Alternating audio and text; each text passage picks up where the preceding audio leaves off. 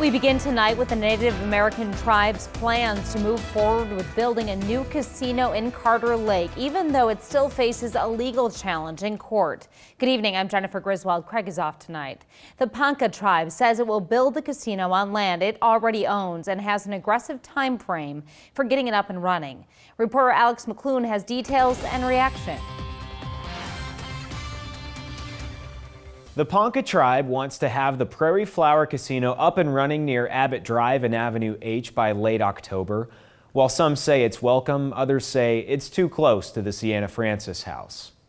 The Prairie Flower Casino in Carter Lake, Iowa is taking shape. Members of the Ponca Tribe broke ground earlier this summer, something a group against gambling expansion says was a mistake. No, it's not a good thing for anybody, but especially the north side. This is within walking distance of the north side, which is where a lot of our poverty is. It's within walking distance of Creighton University, within walking distance of Open Door Mission. Gambling with the Good Life executive director, Pat Lunger, has been trying to stop the casino that's been planned for 24 years. Open Door Mission president Candace Gregory issued a statement in opposition, which reads in part, "History says that putting a casino so near to our campus and in such close proximity to such a vulnerable population could usher in an unintended wave of human and economic consequences." Council Bluffs and the states of Iowa and Nebraska have sued the federal officials who approved that casino in an effort to stop it. Lunger says the people of Nebraska have already spoken.